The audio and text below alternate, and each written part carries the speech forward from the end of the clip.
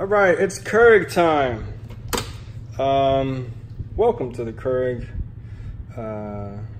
little demonstration here that I'm gonna do for you guys right now.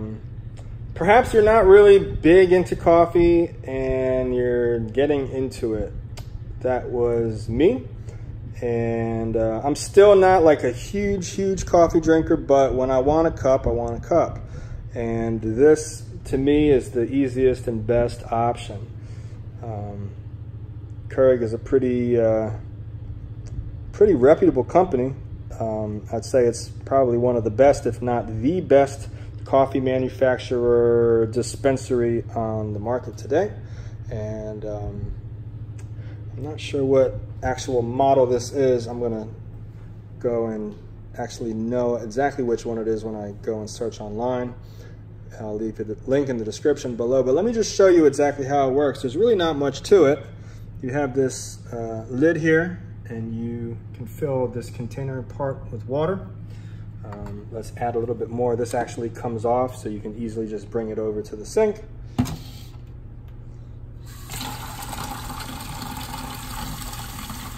Add some water like so. Slide it back into the container area. Look at that, one hand. Easy peasy. And then the lid goes back on top. Now, the thing that makes Keurig a little bit different than other coffee dispensers and why it's so easy is because you don't have to measure out any kind of actual coffee grains or beans or anything like that. You actually just have these little containers. They're called K-cups. And let's try the Dunkin' Donuts option. And what you do is you lift it up, place this inside. As you can see, I don't know if you can actually see, but there's a little, like a little prick device that will actually puncture the bottom of the cup. And when you push down on this, that's when it happens. And now, when you put the cup down and push the on button, it's going to take a little bit to actually warm up the water. But once that's ready, you have three options. You can fill up a big cup, a medium cup, or a small cup. This looks like more like a medium cup size to me, so to make sure that that does not overflow, I'm going to hit the medium option once it's heated up and ready. As you can hear, maybe not because the fan is going on in the bathroom here. Let me turn that off. But you can hear the water being heated up by the heating element inside the Keurig. And in just a couple more seconds now, it's going to be ready. It does it pretty quick. Let's see. And it's getting louder and more intense.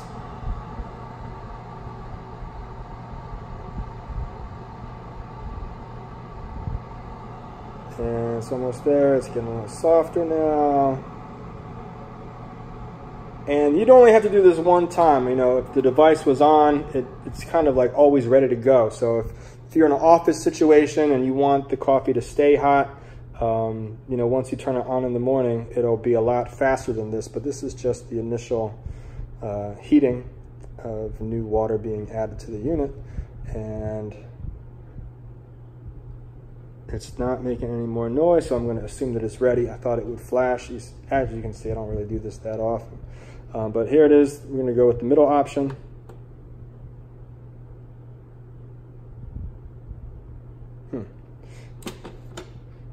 Let's try this again. So you have to do that. Now they're flashing. Going to go with the middle option. And the magic is about to happen.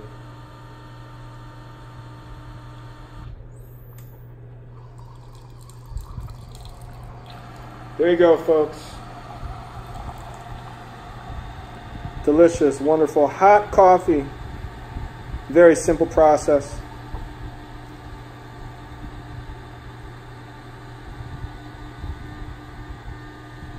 No mess. And as you'll see in just a couple seconds, super easy to clean up. I mean, there's pretty much nothing to it. And as you can see, the medium setting was pretty on target. Looks like it's done doing its thing, and we can release this top part. As you can see, it punctured a hole. It's a little bit hot, so be careful if you're taking it out, and there's a hole in the bottom as well. And then you just throw this away. All done. As I said before, if you'd like to get one of these for yourself, I'll leave a link in the description below. You can buy it on Amazon.com, and it'll come to your house the very next day, because Amazon is just like that. So I hope you enjoyed watching this video, and I'll see you next time.